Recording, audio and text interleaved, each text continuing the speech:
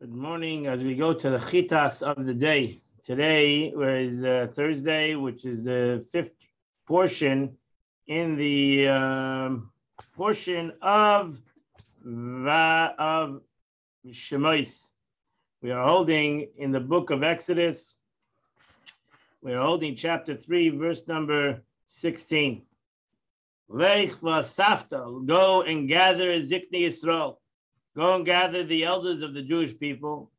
V'amarta aleim, and tell them, Elokei Aviseichem, the God of your father, Nira Elai, came to me. Elokei Avram, the God of Abraham, Yitzchak v'Yaakov. Leimar, saying, Pakait pakarti. I have surely remembered Eschem you. V'eshasarsuy lechem b'Mitzrayim, and what's happened to you in the land of Egypt. So Rashi says, what means Ziknei Yisrael? Yuchadim liyeshiva, those devoted to study.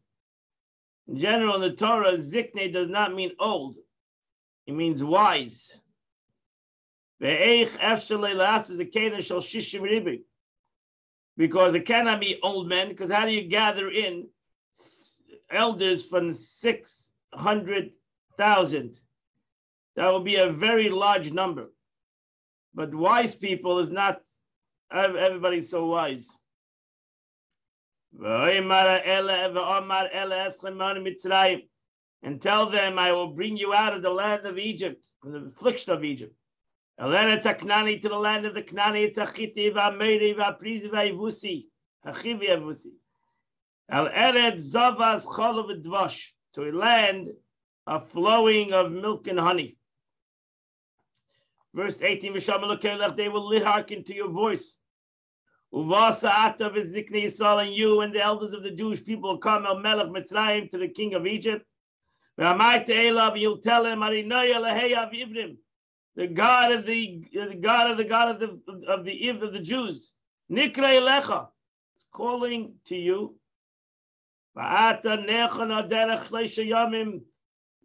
God is asking that the Jewish people go for 3 days by Midbar in the desert,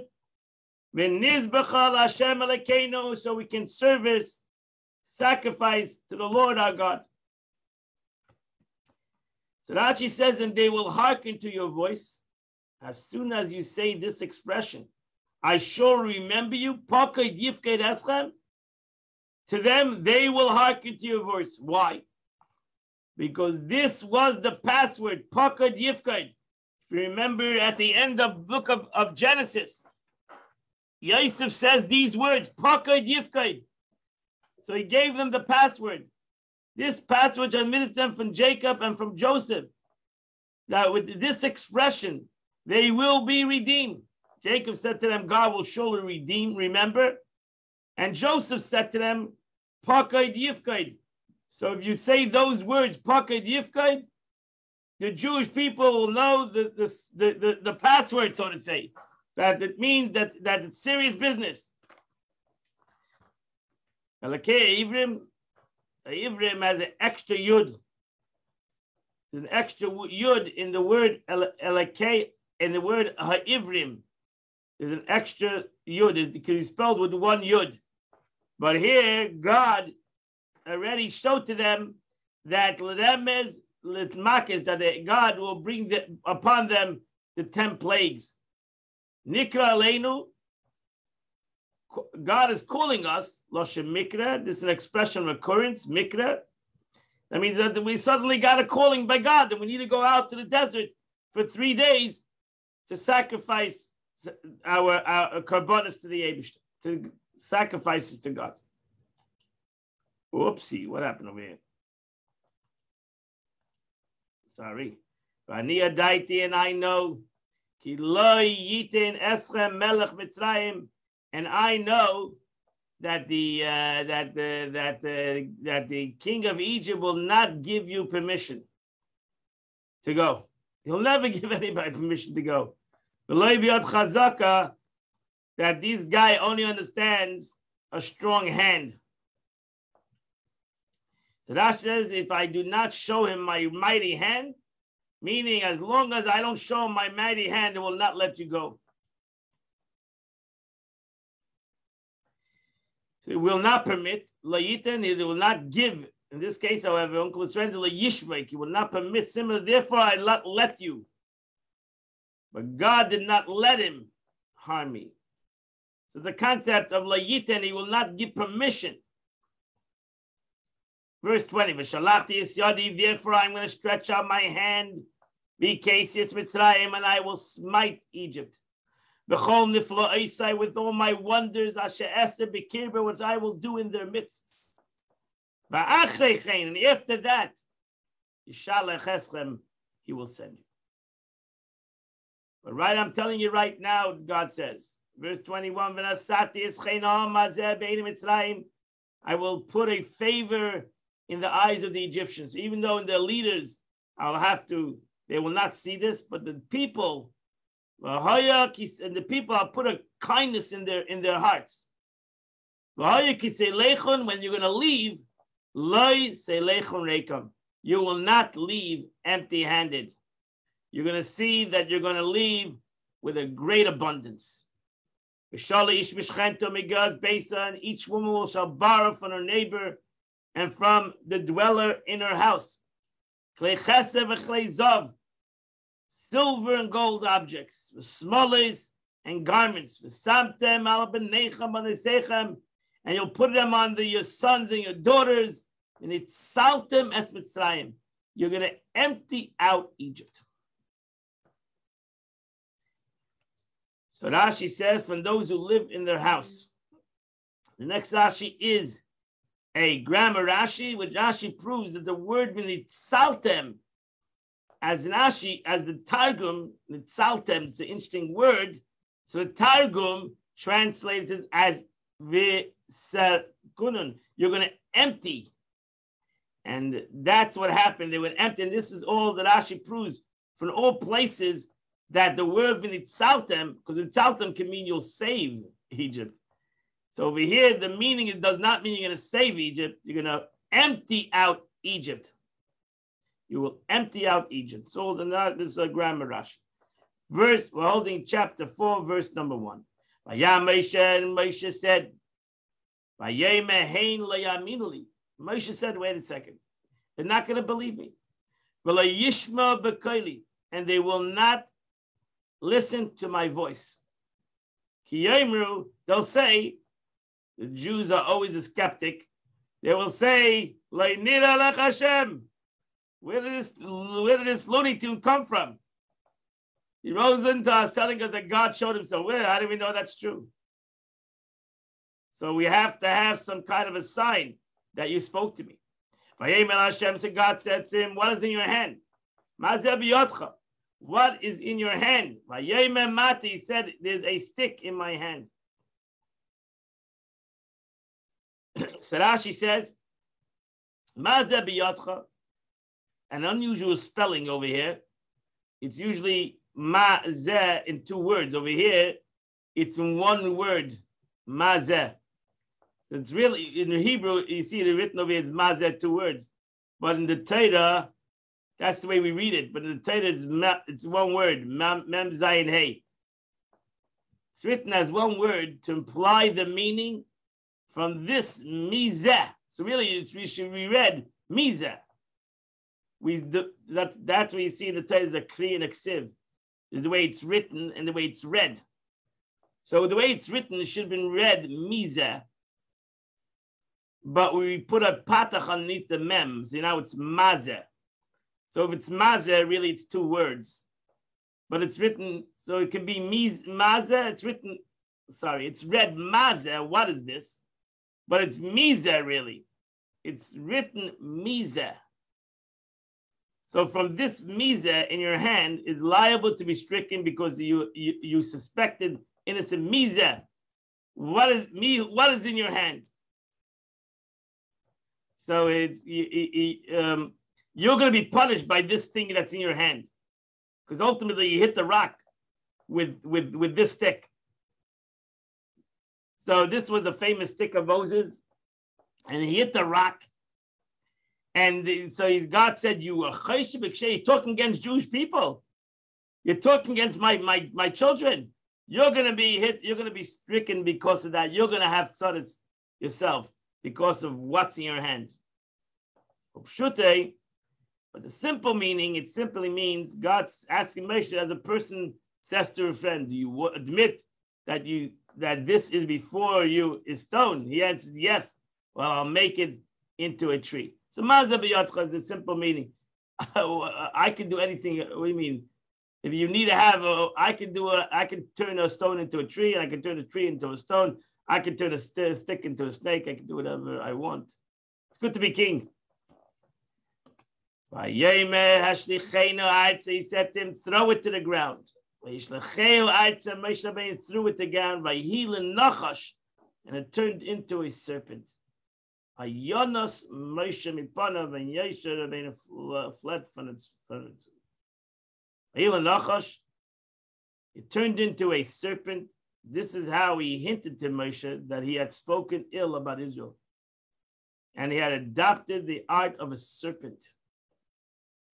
So again, God shows Moshe Rabbeinu through turning the stick into a snake that comes from the Nachash is the concept of Lashon Hara.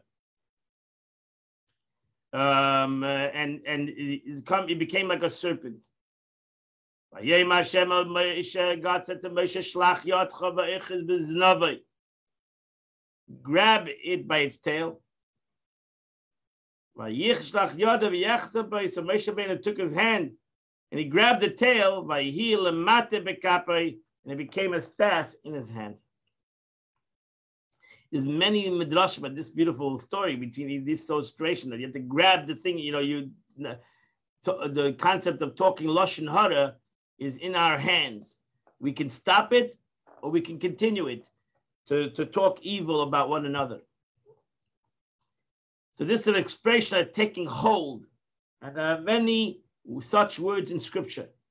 The men took hold, chazak, chazak. Take strength, grab it. Do not let it control you, control it. In order that they believe that the Lord your God revealed himself, the God of your father Abraham, the God of Abraham, the God of Isaac, and the Abish is telling him another thing. Take your hand, put it in your bosom. He put his hand. And he took out his hand and he was totally covered in leprosy. So this it's usual for tzaras, leprosy, to be white. You find if you're white later on, we have the laws of leprosy. With this sign too, he hinted to him that he spoke slanderously. They said they will not believe me. What are you saying? Something you don't know? You said that the Jews are not going to believe you. That's Lashon Hara. You're talking evil against people you haven't been around for many, many years. How do you know? Therefore, he was automatically struck with Saidas. And so we find later, Miriam was also struck with Saidas. She got sick with Saidas leprosy. So we know that Saidas comes from Saidas, the spiritual leprosy. Later on in the Torah, in Leviticus, the Torah talks about the whole Pasha Mitzaira, which is Saidas. Mitzaira is Mitzaira, somebody who talks evil. So here Moshe Rabbeinu spoke about the Jews in a derogatory term, and he was punished. He was punished with Saidas. And God said to him, take your hand and put it back. He took it out.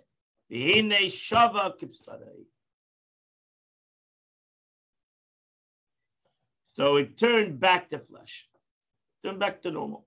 Rashi says, from this verse we learn that divine measure of good comes quicker than the measure of retribution. For in the first instance, it does not say from his bosom. It says that over here, right away, it turned back to flesh.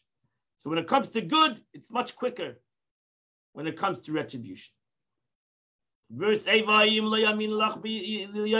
not going to believe you. If they will not listen to the first sign, the stick turning into a snake, they'll believe you in the next sign.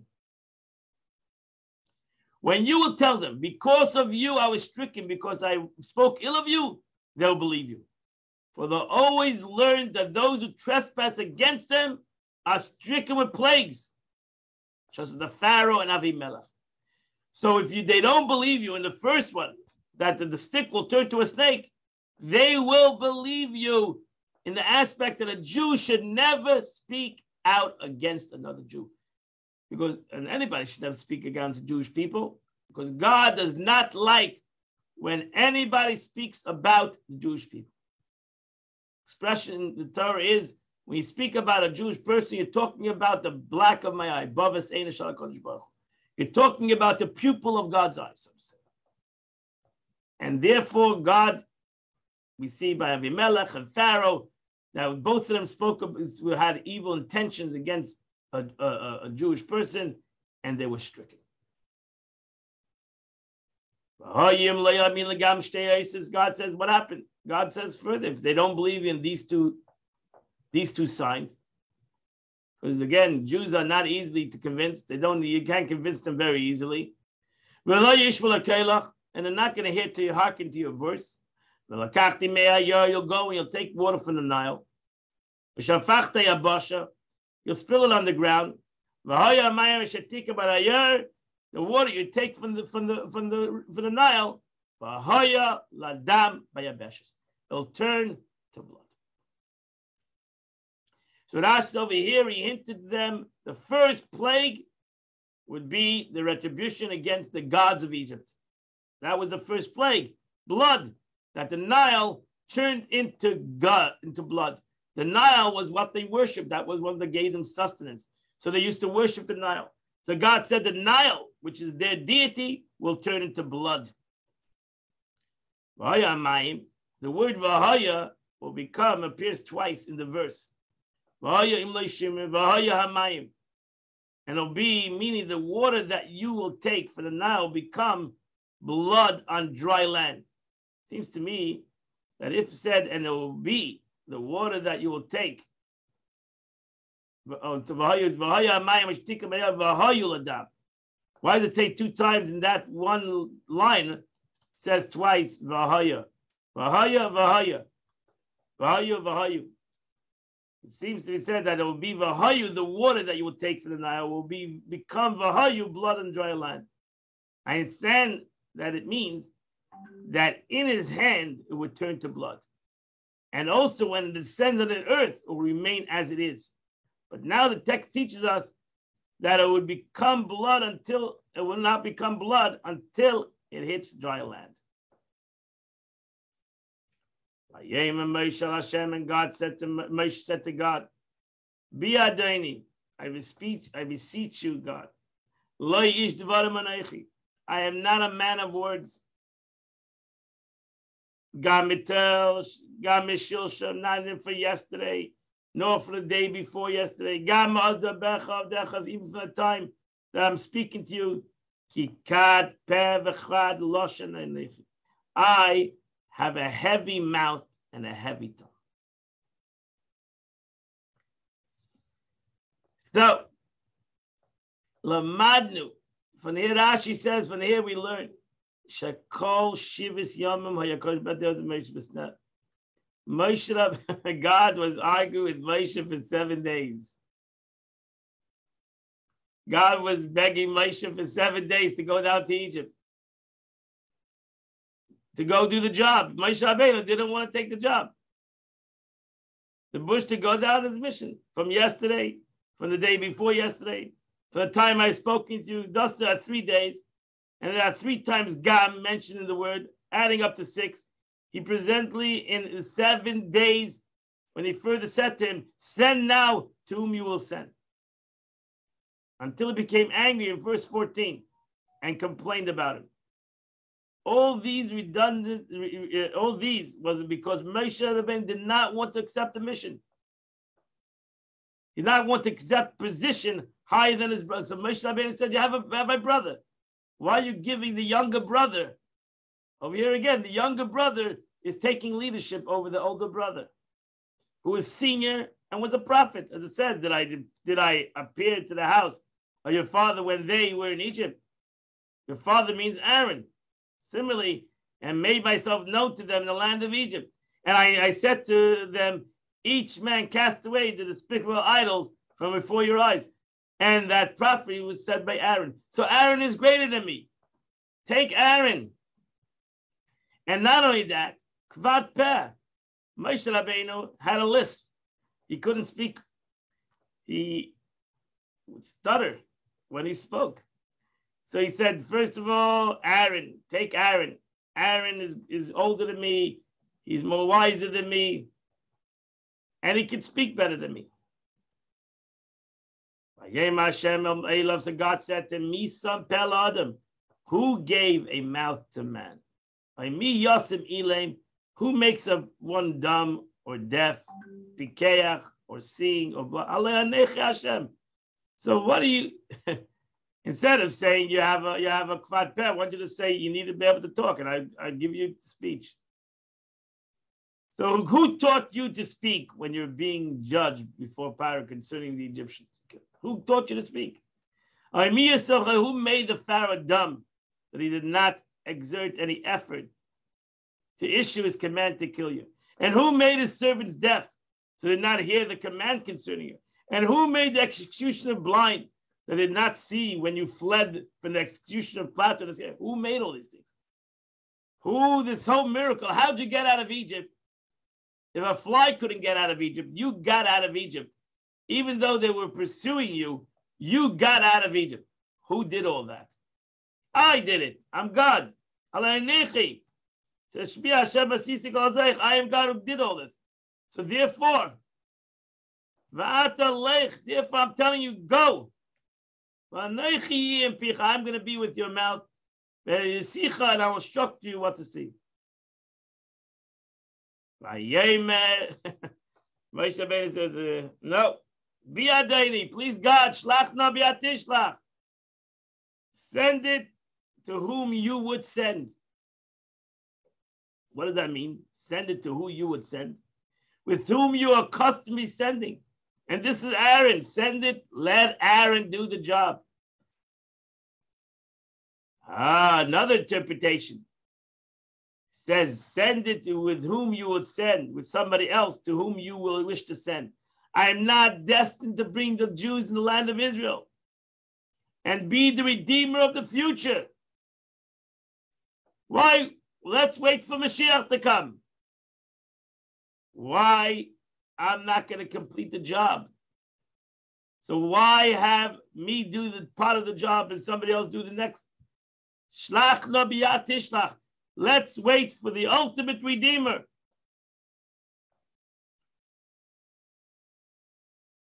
Here we see that Moshe Rabbeinu was a prophet himself.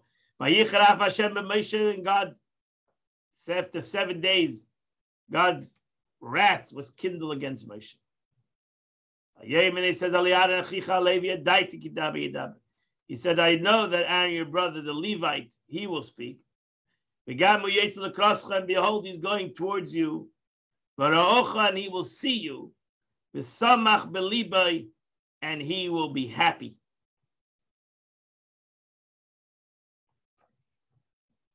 So look at Rashi over here, how Rashi explains this. Rabbi Yeshua ben Korcha said, in every instance that God, so to say, the Torah says, God kindling anger, so to say, it's mentioned that God anger was sparked. In the Torah, it states that there was a consequence. It was followed by a punishment. In this instance, however, no consequence is stated. And we don't find a punishment that came to Moshe after kindling God's anger. Rabbi Yossi said, so Rabbi Shua ben Korcha said there was no response from God because Moshe Rabbeinu was an anav, he was humble. Rabbi Yossi says, here too we find a consequence. Because Aaron, your brother, the Levite, who was destined to be a Levite and not a priest, I said in the priesthood would emanate from you. God says to Moshe, really, not only you would be the leader of the Jewish nation, you'd become the Kohen Gadol. But now, I'm taking it away from you. I'm giving it to Aaron. Henceforth, it will not be so, but Aaron, will be the priest. And you will stay a Levi. So here, there was a consequence. They said there was a consequence. That's why Moshe Rabbeinu was the Kohen Gadol. Later on in the Torah, Moshe Rabbeinu was the Kohen Gadol for the first 7 days of the Beis Hamikdash. On the 8th day, Vayhi Bayom Hashmini, which we're going to learn in Leviticus, on the 8th day, he gave it to Aaron to become the Kohen. So Moshe Rabbeinu was a Kohen, he was a Kohen Gadol for 7 days. And these are the 7 days that he argued with God, that he was a Kohen Gadol. So not only did Moshe Rabbeinu lose for not being a Kohen, but his descendants, all his descendants. So really, it would have been that Moshe Rabbeinu's descendants would be Kohanim. God says, okay, you kindled my wrath, and now you have lost something.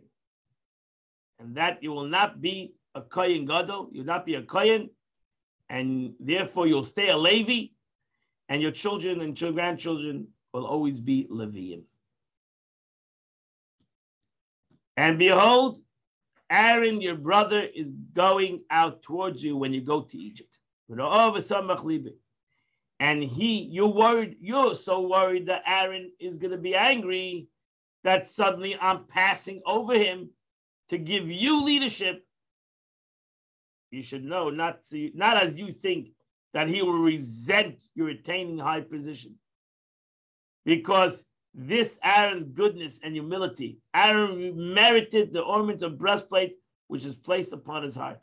So Aaron loved his brother. He was not jealous of his brother. He was happy that his brother had leadership. Even though Aaron was a great prophet, he was a leader of the Jewish nation, till Moshe Rabbeinu came, and he gladly gave it to his brother, even though Moshe Rabbeinu was younger than him. So God says to Moshe Rabbeinu, you're talking about your brother, and you're worried that your brother is going to be jealous of you. You don't have to worry about that. Aaron is happy in his heart.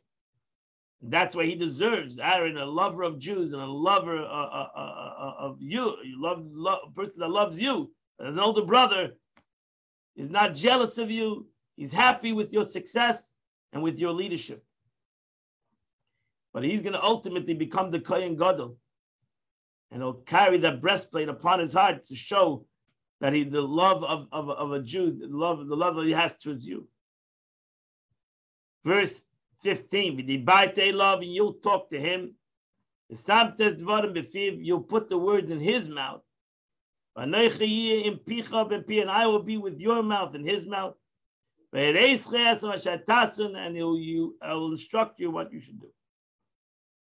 And he will speak to the people. And you will speak, and he will be your mouth. And you'll be his leader. Now this shows you something. We'll go to the second, that the word lelakim, that we see that when the word lelakim does not only mean a god, it also means leader. We find this many times in the Torah. The word elakim doesn't always mean God. When it comes to the judges, also use the word elakim, which means a judge. A judge is also called elakim. On your behalf, he will speak to the people. This proves that every instance, li, lachem, loi, li, and lahem, used in conjunction with dibur, whenever it says, with dibur hu lecha. So whenever it says lecha, he will speak to you. Lecha is a hard word in this word. With dibur hu lecha, he will speak to you. Well, it means about, for you. So lecha means for you. So Rashi says wherever it says li, lachem, loi, lahem, in a connection with speech, it means for. Yeh lecha lapeh, He'll be your mouth. He will be your interpreter because you have a speech impediment. So he will be your interpreter. Lelekim.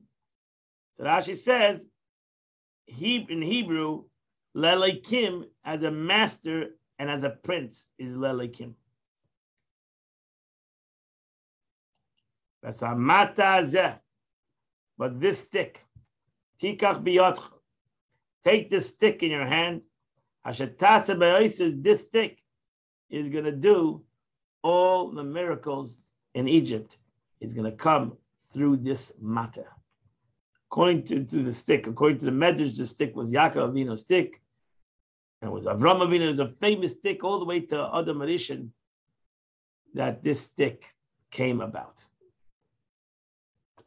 That completes the Chumash of today. Beautiful Chumash of the day. We now turn to the Tanya of the day. We have reached the 12th chapter of Tanya. The 12th chapter of Tanya is what the whole Tanya was written for, the Beinani. This is called the Book of the Middleman. It's all, in a way, introduction, in a way, to the beginning of what this book was written for, the middleman. This is called not the Book of the Righteous. This is called the Book of the Middleman. The Alter Rebbe established a foundation of the two souls and the concept of the struggle of the righteous and the wicked, all to bring us to this part. To teach us what a real middleman is and really what we should all strive for. We might never be a tzaddik, not even a not complete tzaddik. We should never be a rasha. We should always strive to be a beinani, a middle man. What is a middleman? Very important part of the Tanya is chapter 12.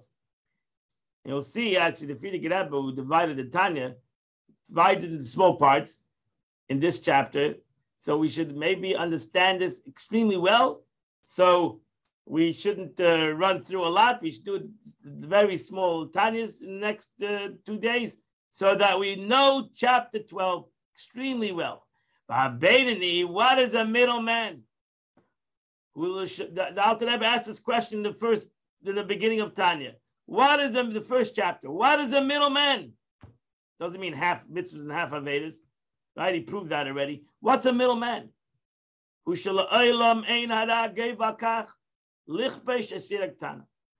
middleman is a man who has evil in his heart.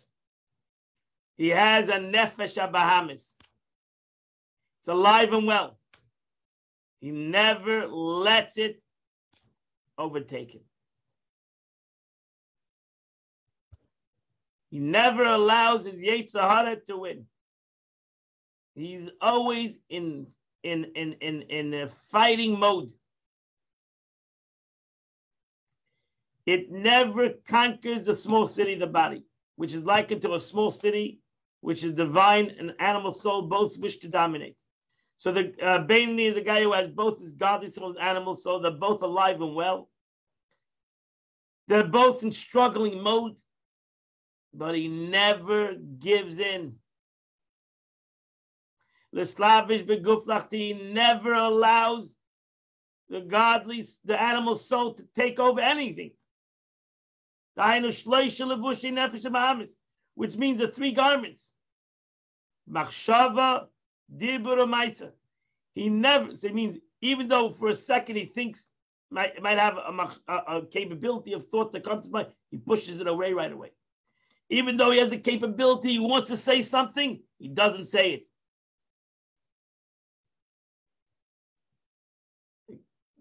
The Beinani doesn't allow his Yetzer Hara or his animalistic entity to take control of himself for a second. And that takes a lot of effort. Because we're not talking about God even doing action. We're starting even off on thought. He might have a moment of he starts to think and he stops it. Why does he start to think? Because he has an animalistic soul. It's alive and well. So therefore, not only he has a potential and it's real, it's actually right now he can think something evil, and he doesn't allow it. So that means ein goyvim be'al nefesh elikis. The animal soul never overpowers the godly soul, l'slabish beguf, to clothe itself in the body. B'moichai, even in his mind, u'bepeh, even in his mouth, u'b'shara machei varim, into any of the 248 limbs of his body. La'achtiam, to make it sin, u'letamam chas v'sham, and to purify it, God forbid. Never allows it to happen. That's the Beinoni. So the Beinoni is in constant battle mode. Because the nefesh, if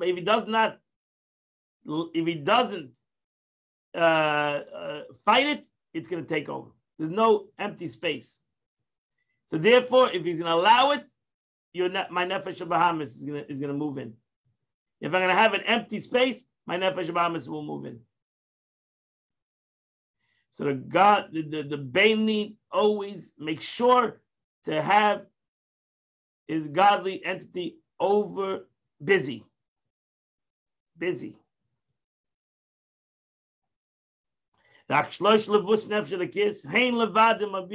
the three garments of the godly soul, they clothe the body.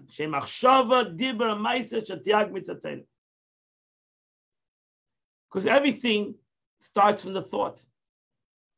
So therefore, the Beinoni understands that if he's going to have an empty thought, or he's going to have a negative thought, it's going to come into an action. So the Beinoni knows he's not going to allow it. He's not going to allow it. And therefore, a Beinoni never did a sin. He's never going to do a sin. Not because he's not capable of doing a sin. Not because he doesn't have potential to do a sin. Because he's not going to allow it. So a Beinoni has mind over matter. This is a very important concept in Tanya. Mind over matter. That means there's matter. It's a real matter. There's a concept of his animalistic soul who's alive and well. I have mind over matter. In the expression of Mayach Shalat Alalev, the mind rules the heart. The Beinoni, the mind rules the heart.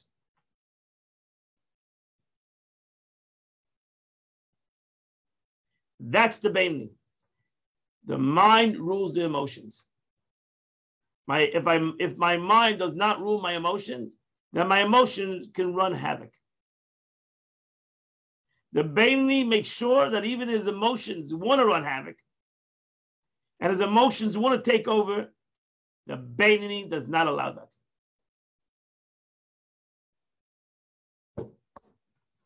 A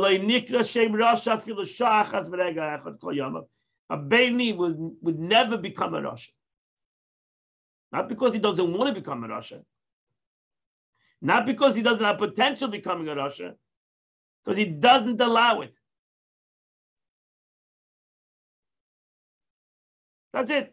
He doesn't allow it. He's in control. And to be in control for a Beinoni is a lot of work. It's not like a tzaddik that he's already conquered his evil. No, his evil is there. It's alive and well. And the Beinoni knows that. And therefore the Beinoni says, I'm in control.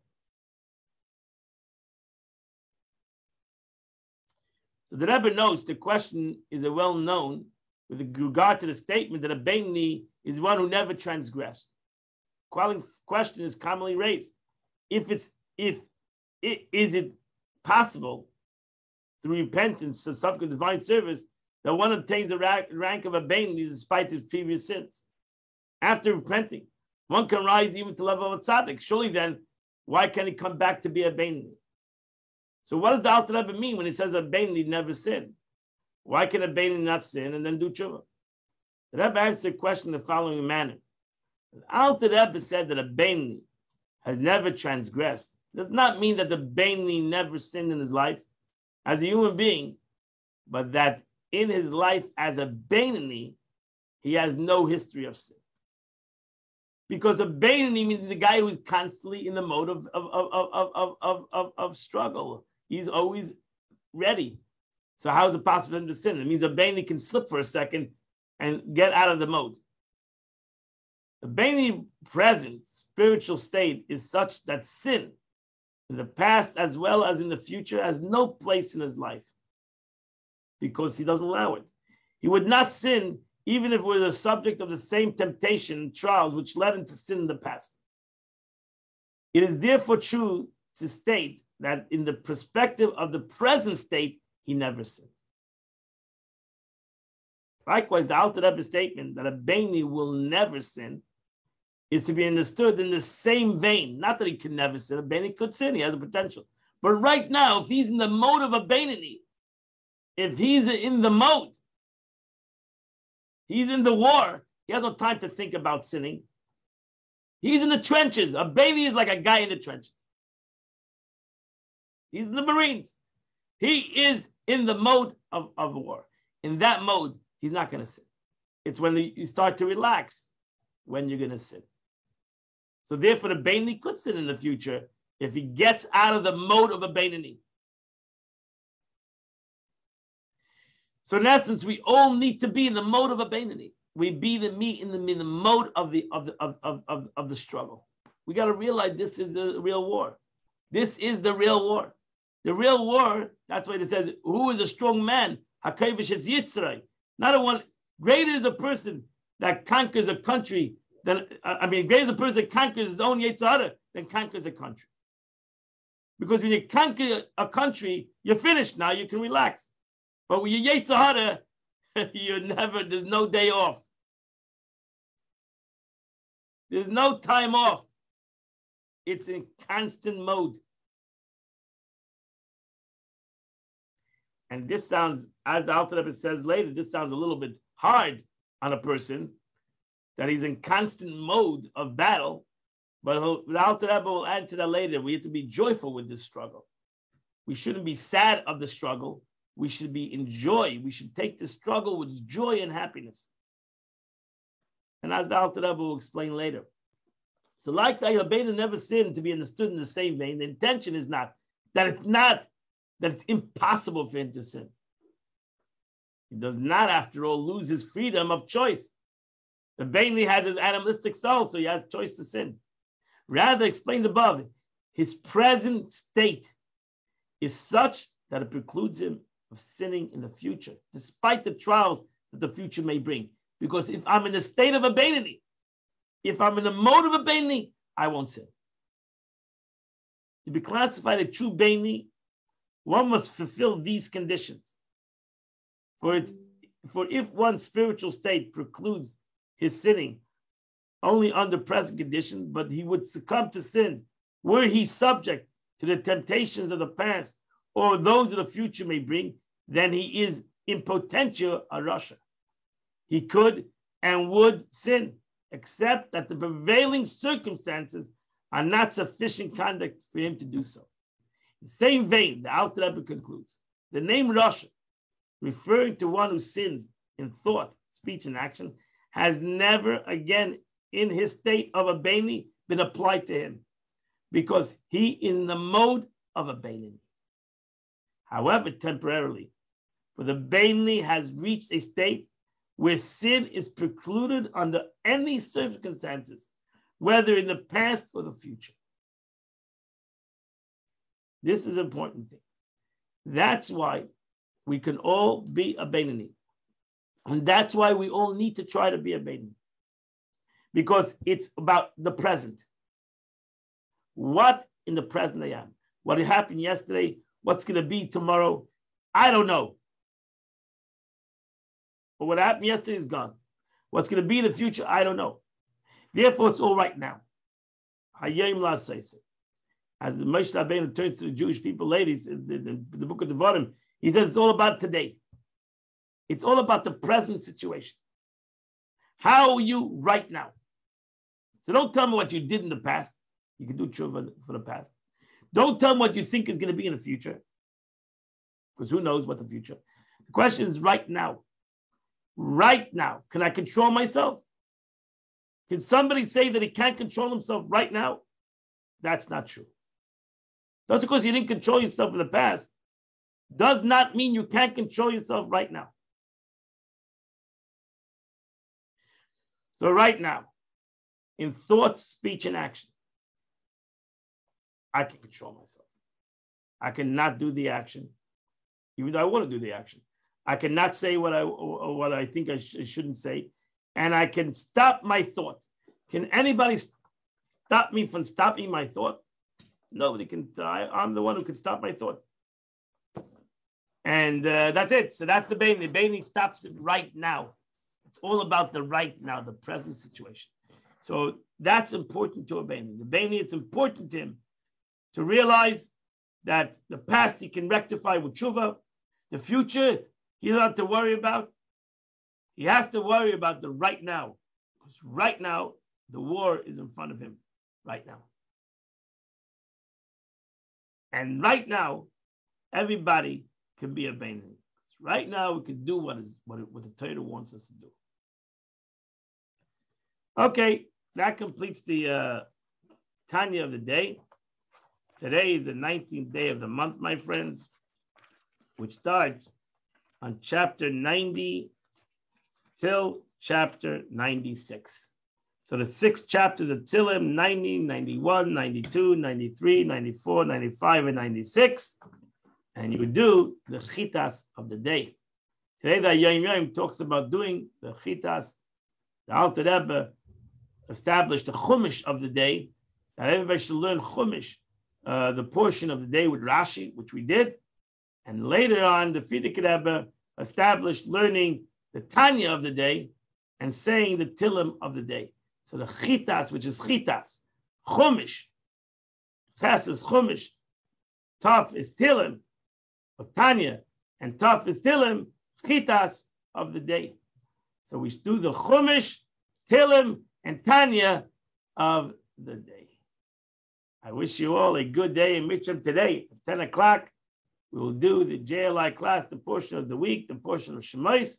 You can either come to Chabad or you can come to this place on either on Zoom, this Zoom number, or to Facebook/TorahDirect.com. I wish you all a wonderful and happy day.